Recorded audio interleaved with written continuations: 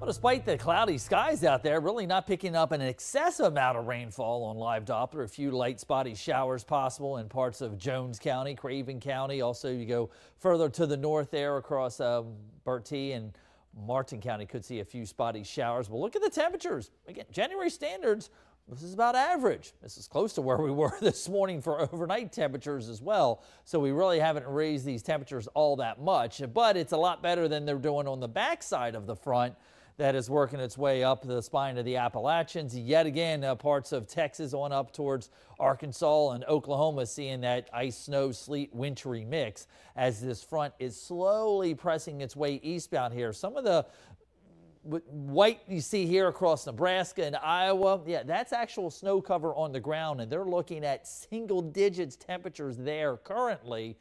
And that colder air is going to find its way eventually here to us in eastern North Carolina, but it's going to be a slow progress with this front as a couple waves of low pressure travel along it and eventually drag that front across the area for us here. So again, light spotty showers as we progress on through the daytime hours today. Overnight tonight, you'll see how those wind hours switch. That's when we start to bring that front in here. We may be into the low to mid 50s around midnight and then see those temperatures fall through the morning hours here as that colder air piles in. Rain will be around after midnight and through at least the first part of tomorrow. And then again, notice those temperatures not really recovering all that much even once the showers end by late tomorrow morning. So again, I think official highs probably occurring in the pre-dawn hours. This is what, about the third or fourth time in the month of January we've had that happen.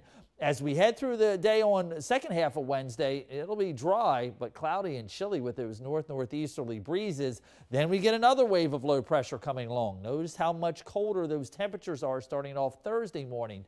We're above freezing, so we're not worrying about any wintry precip in here, but we are going to be tracking those showers coming back into the forecast for us here as we go through Thursday and especially Thursday night into Friday.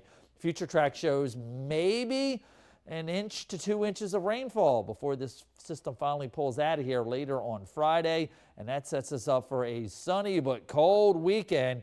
Great chance, though, to check out the Carolina Chocolate Festival in Morehead City if you're looking for something to do inside.